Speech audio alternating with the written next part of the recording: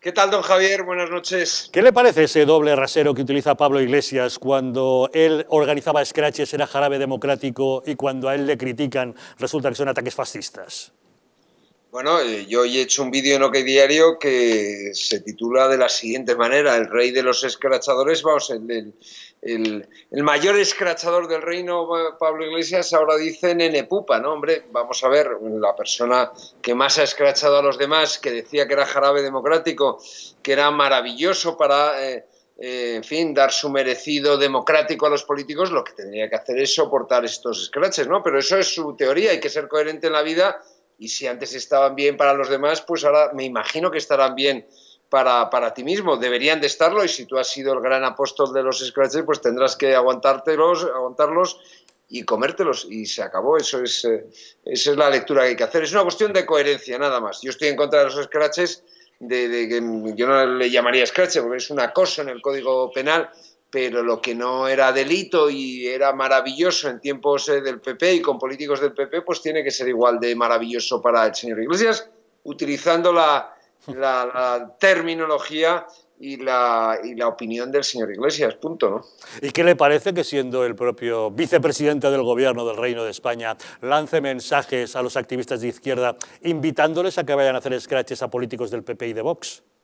Bueno, es una persona que siempre ha invitado a la violencia, que ha aplaudido la violencia. De recordar que cuando se pateó en el suelo, le patearon la cabeza a un policía antidisturbios que custodiaba el Congreso de los Diputados hace 8 o 9 años, cuando gobernaba el PP y estaba blindando el Congreso porque había alguna de las manifestaciones que organizaba este indeseable, pues él dijo que se había emocionado, ¿no?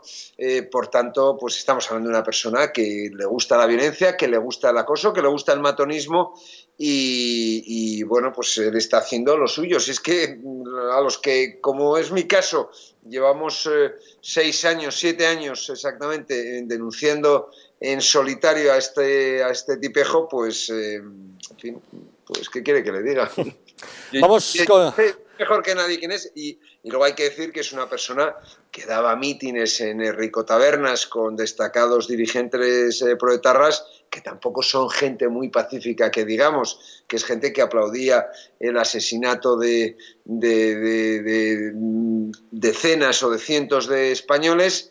Y, en fin, esos eran sus compañeros de viaje, como son sus compañeros de viaje, sus padrinos, los señores de la dictadura de Caracas, que no son precisamente los más pacíficos del mundo, que encarcelan a los disidentes, al que no piensa como ellos, que asesinan a sus conciudadanos en las calles y que reprimen de manera salvaje los derechos civiles y los derechos humanos más elementales. Sí, la verdad es que algunos le conocemos bien y conocemos bien su trayectoria. Pero vamos con la actividad parlamentaria de hoy. ¿Qué le parece que Pedro Sánchez haya conseguido sacar una nueva prórroga de su estado de alarma con el apoyo de Ciudadanos y del PNV? Bueno, Ciudadanos yo creo que se está cubriendo de gloria, que lo que está haciendo Inés Arrimadas es rematar al partido. Yo hice un artículo en La Razón el pasado lunes, hace 48 horas, en el cual lo titulaba premonitoriamente, bueno, ya había algunos antecedentes importantes: Ciudadanos acabará como el CDS, ¿no? El asunto es que ese nuevo CDS... ¿Qué ocurre? Que el CDS fue un partido pues, que generó mucha ilusión, lo creó Adolfo Suárez, tuvo 2 escaños en el año 82, en las elecciones que ganó Felipe González, tuvo 14 escaños exactamente en el 86, 19 en el 89 y 0 escaños en el 93.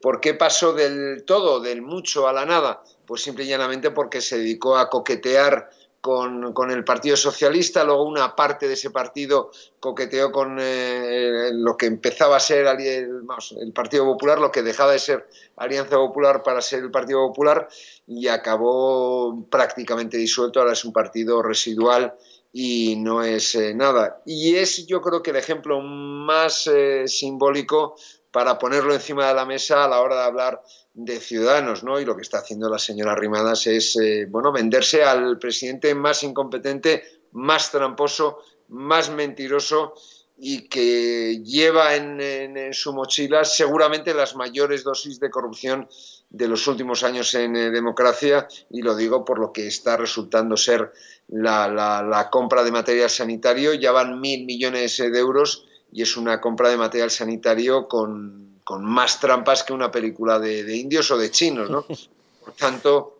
apoyar a esa persona, apoyar a una persona como Pedro Sánchez, que ha pactado con los golpistas de Cataluña que amenazan de muerte sistemáticamente a Inés Arrimadas en Cataluña, que le acosan, que le hacen escraches en su casa, que le hacen la vida imposible, que han provocado que ella se haya tenido que ir de Cataluña, porque se fue de Cataluña antes de suceder a Albert Rivera, y pactar con alguien que tiene como socio a los comunistas de Podemos y a los proetarras de Bildu, pues sencillamente es una infamia, es una indignidad.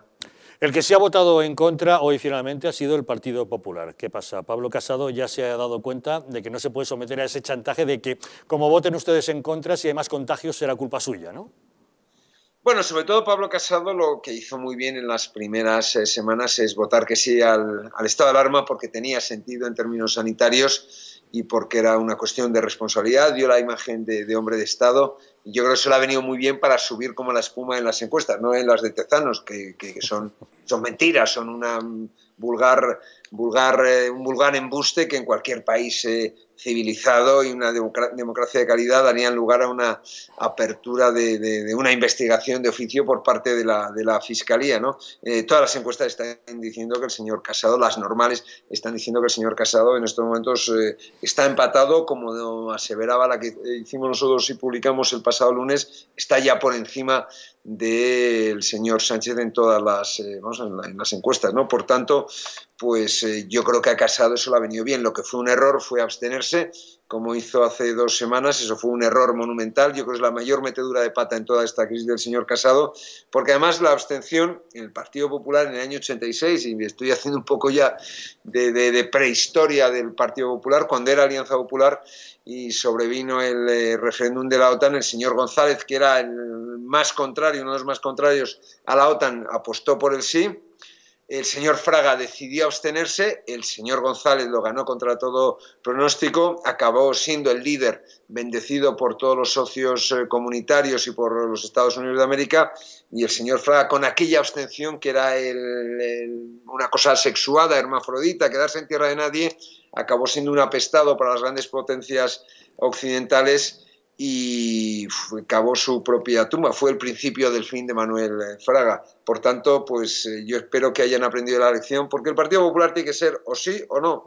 Quedarse ahí en tierra de nadie es una auténtica estupidez. Eso es propio de partidos menores, no de grandes partidos. Los grandes partidos votan o sí o no, no se abstienen normalmente.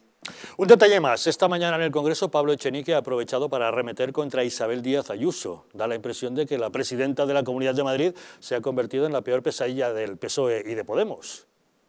Bueno, yo siempre digo en broma que parece que el virus lo cocinó y lo inventó y lo creó en su apartahotel de la Plaza de España la señora Díaz Ayuso, porque, en fin, parece que la gran responsable de lo que ha pasado en este país es la señora Díaz Ayuso, pero habría que hacer incidencia en el hecho de que quienes han provocado el virus obviamente no es el señor Sánchez, pero el que ha provocado que España sea el país con mayor número de muertes en términos homologables. Bélgica estaba, y no sé si sigue estando, por encima de nosotros, pero porque cuenta más cosas de las que nosotros contamos, que estamos haciendo muchas trampas, ¿no? Y los que son los responsables de que tengamos más casos per cápita que ningún otro país del mundo es el gobierno del Partido Socialista, un gobierno que permitió el 8M, que disparó exponencialmente el número de contagios y de muertes, y que ha sido, pues yo creo que el que ha provocado que Madrid tenga el gran problema que tiene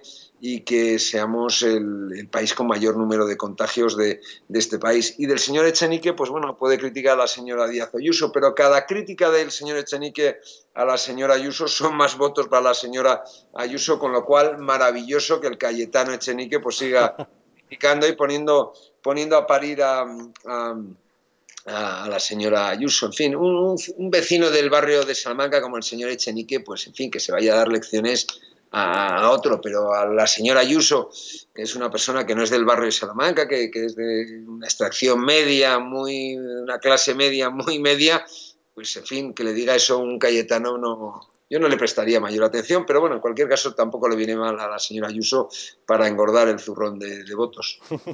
Don Eduardo Inda, director de OK Diario, muchas gracias, como siempre, por acompañarnos en Los Intocables. Muy buenas noches a todos, don Javier. Muy buenas noches.